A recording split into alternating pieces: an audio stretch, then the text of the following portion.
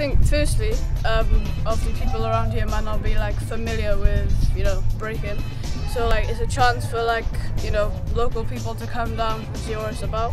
Also I think like we go to classes, but it's time to put it into practice, you know, battle each other, see at what level we're at, and like, you know, explore who else is out there, make new friends and stuff. It's a good like a learning environment to be in. So.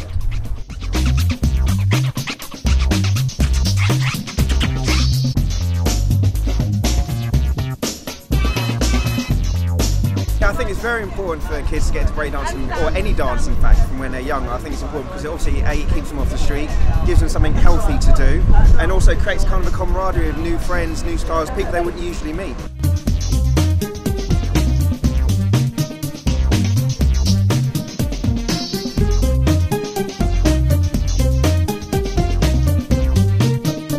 Going into the Olympics is a good platform to get started now, something small and local, and then something to work towards. If we keep doing this, we can get more people involved and we can build a level and hopefully have some Welsh people from RCT in the Olympics.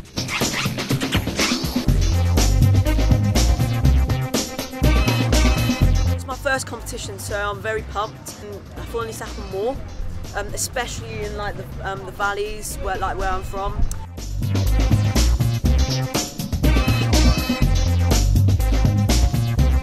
Outside influences can like generate like that buzz for the kids, and they got something to aim for because they see a professional come in, they see what level you're at, and they think, right, I can get to this level, but you know what? We want them to get to our level and a lot further. That's the whole idea, you know?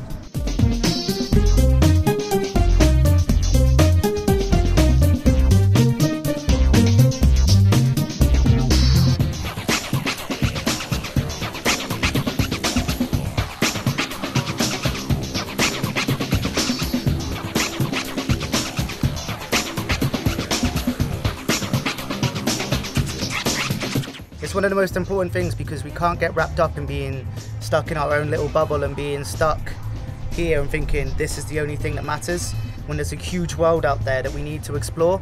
We need to stop kind of doing this and keeping everyone locked up and start going express, be free, find your way, and just be able to move and learn off as many different people as possible. I think that's one of the most important things that happens when we go to jams and battles, is every opportunity, every cypher, every throwdown, every movement is a learning experience, and that constant learning is how we make better dancers and better people.